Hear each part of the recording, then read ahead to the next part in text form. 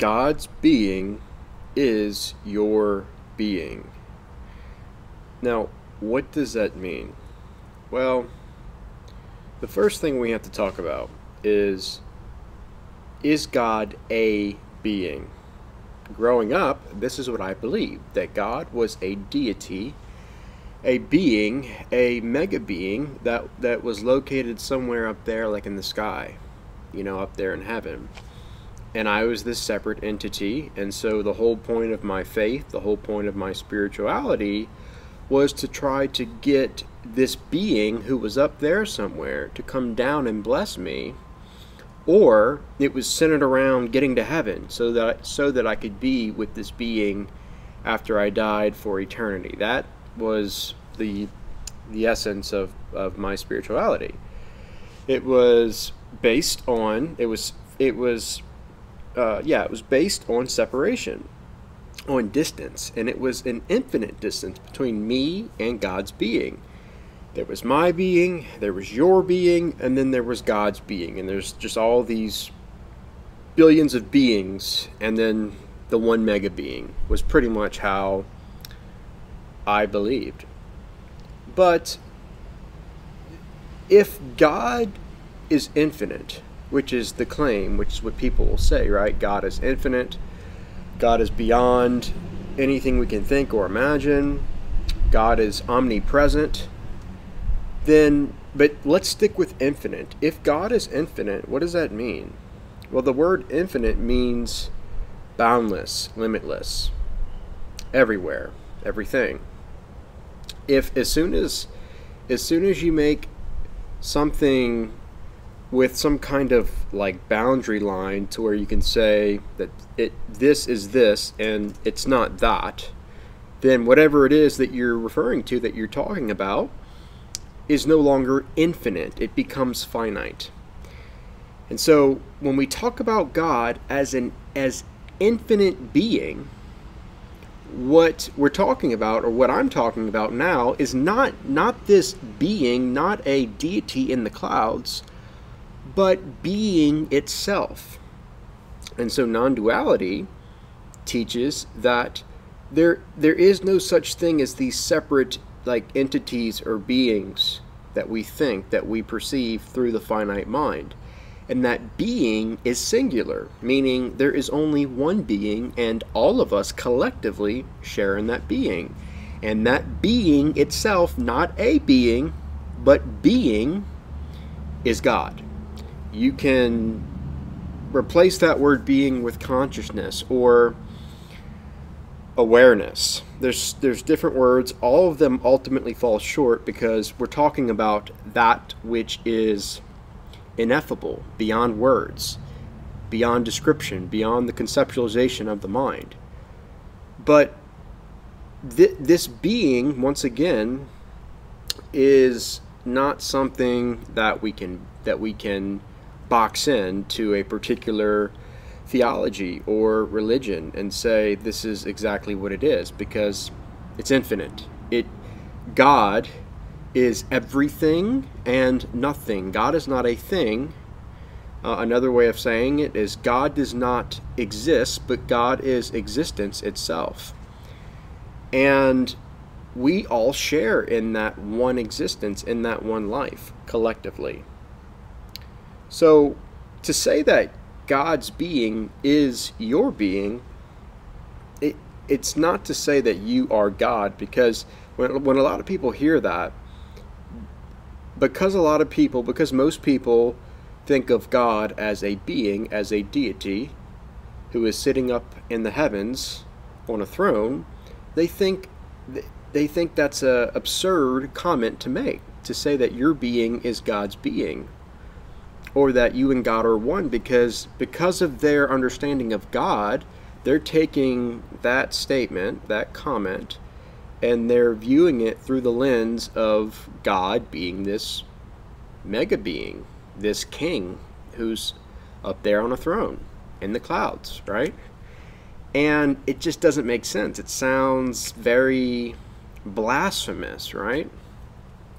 But that's not what I'm saying, and that's not what non-duality is teaching, or this whole idea of God being itself, the ground of being, consciousness itself, is a very ancient teaching. It dates back probably, I don't know, maybe almost 3,000 years ago, because I'm thinking of Vedanta, the Vedanta tradition, the Brahman, Atman.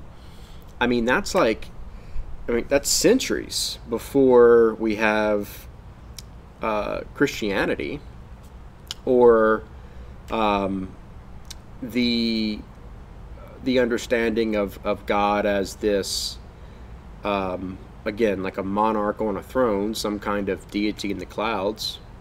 And of course, people have viewed God differently, and if we look back in history, we can definitely see that. But one of the oldest schools of thought, one of the oldest philosophies in human existence, being the Vedanta tradition, their understanding of God, which they wouldn't even call, the name God itself falls short, because all names fall short.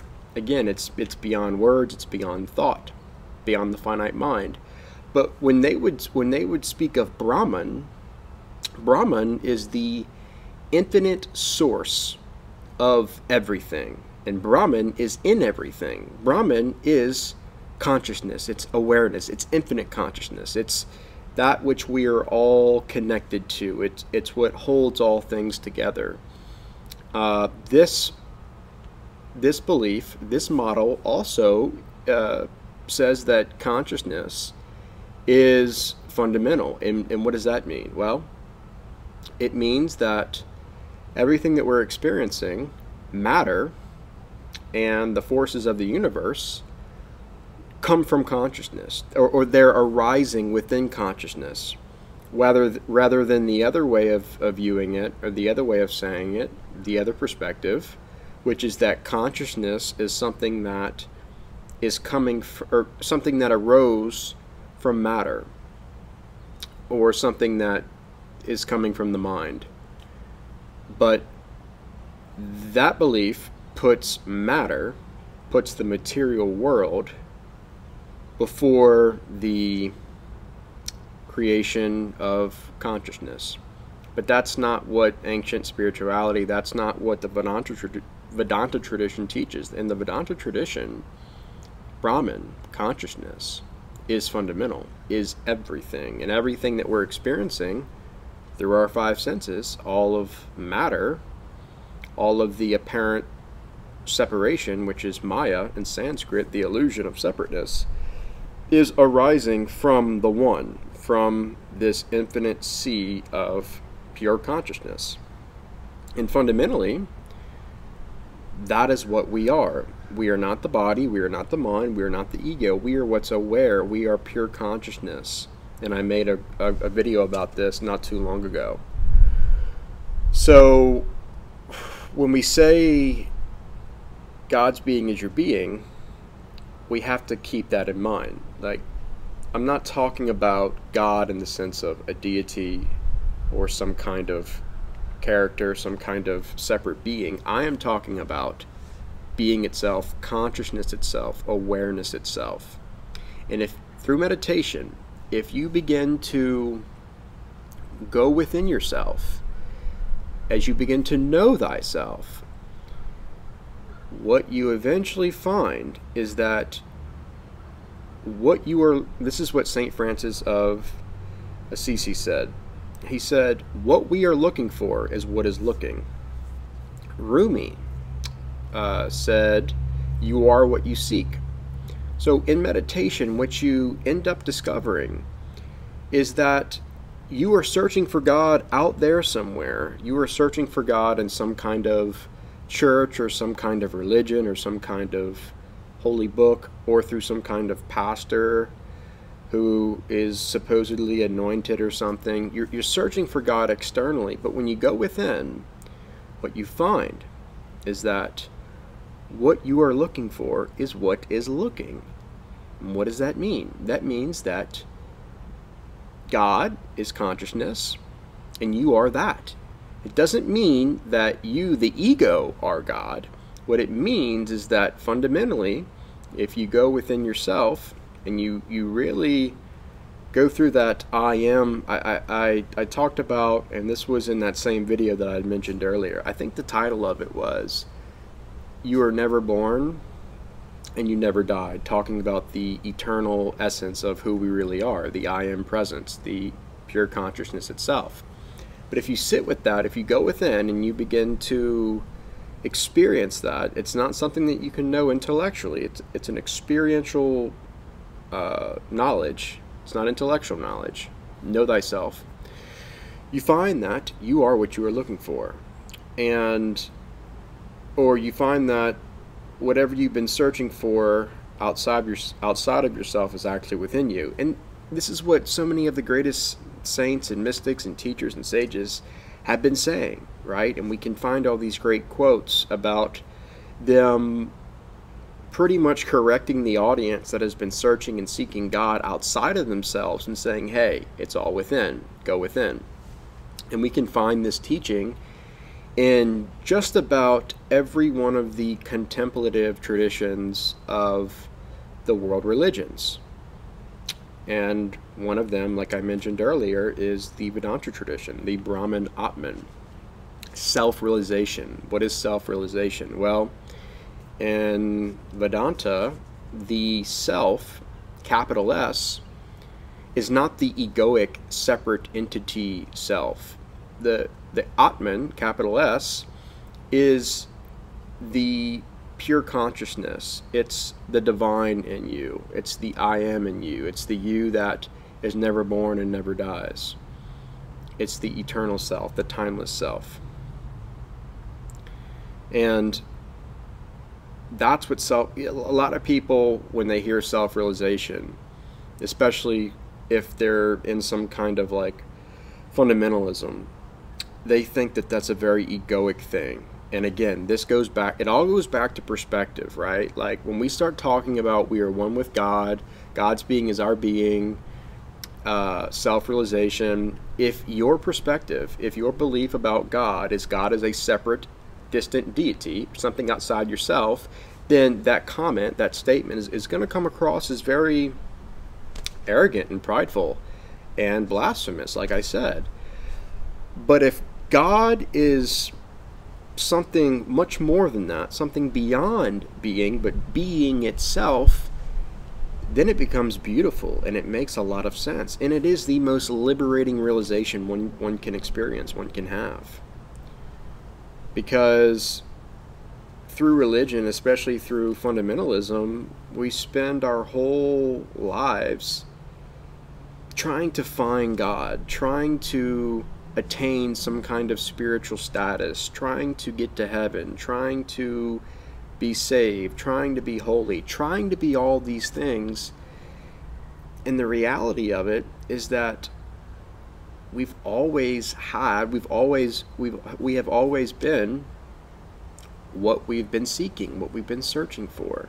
There's nothing that we can do and there's nothing that we can't do to somehow either attain our true self or lose our true self. The true self, the eternal self, which is consciousness itself, I amness, God's being, it is eternal, meaning it's beyond time, so there's no time where it starts and there's no time where it ends. The body has a birth and a death, but who you really are is beyond the body. It's what's aware of the body.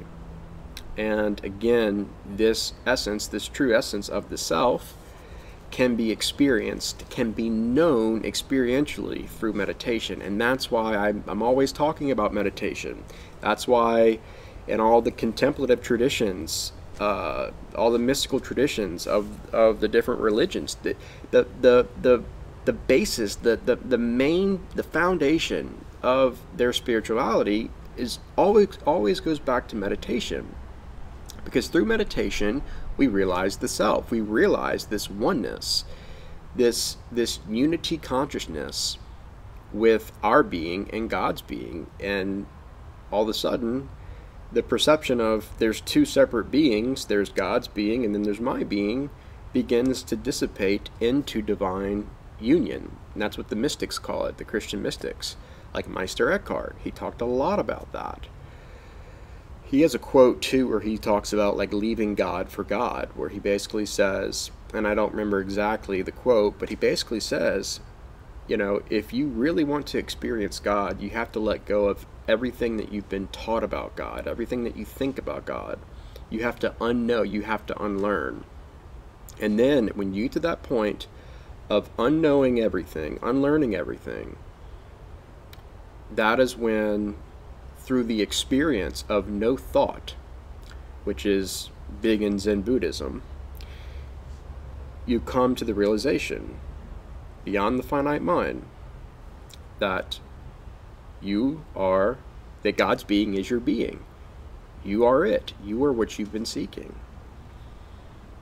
And that is the deepest essence of all the contemplative and mystical traditions. That's the great liberation. That is the ultimate realization. So the reason I'm talking about this is because the point of me making this video is to just bring some clarity in what I'm talking about when I talk about God and when I talk about self-realization or oneness or God's being is your being. I'm not talking about a distant deity in the clouds. I'm talking about being itself, and it's something that we are not separate or distant from. It's something that we are one with. If we go within, we find that there's a sea of consciousness. There's one consciousness, and we all share in that one consciousness. And that is who we really are. That is the true self. That is the supreme identity. That is the Brahman Atman. That is, there's so many words for it, but again, ultimately all words fall short because we're talking about that which transcends all thoughts and words. And that's why I always bring up what they say in Zen Buddhism. What they say is all the words, all the names, all the symbols, all the myths, all the labels that we assign to ultimate reality, to God, which God is, again, just another name, is the finger pointing to the moon. It's not the moon. It's pointing to the moon. And with that in mind, with that awareness, we can literally practice all these different contemplative traditions through different religions, through different traditions, and still come to that same realization. Now, each tradition is going to be different, and that's what makes it beautiful. You know, there's many differences, and there's different practices, and there's different tradition, and there's different history, there's different names, there's different myths that each tradition has that makes each tradition unique. But ultimately, if you get to the core through the contemplative branches of these various traditions, it all leads to the same place. All the different rivers are leading ultimately to the same ocean, and that ocean is the infinite sea of pure consciousness, which all of life, everything that we can experience, is arising from. Remember, consciousness is not this thing that has come out of matter, that's arising from the mind, from the brain. Consciousness is fundamental. Consciousness is God. God is consciousness. God's being is your being. And that is the greatest realization. That is the greatest truth one can have, one can experience. So if you've been striving in some kind of religious practice to attain union with God, or to attain enlightenment, or to attain some kind of spiritual status, the good news is that, as Rumi said, you are what you seek. Rumi also said this. He said, how's it go? He said, I searched for God and found only myself. I searched for myself and found only God. And I'll leave you with that. I'll leave you with that quote to meditate on, to contemplate, and to know deep within your being that you and God are one. And if you can know that fundamentally, then that drives out all fear. I think that might be the perfect love mentioned in 1 John. Of course, there's so many different interpretations, but that's how I see it. I think the perfect love that drives out all fear, mentioned in the book of 1 John, is the knowing, is the awareness that God's being is our being, and that there's only one being. Because when you experience that, when you know that, then there's nothing to fear fundamentally. You know that everything in this life is passing. Nothing's permanent. This too shall pass. But the essence of who you are is beyond all of that. Beyond the body, beyond the mind, beyond time, beyond space. It's eternal. And nothing can harm you. The true self, who you really are. And to me, that's good news. So, that's it for today. Thanks for watching, and I'll see you next time.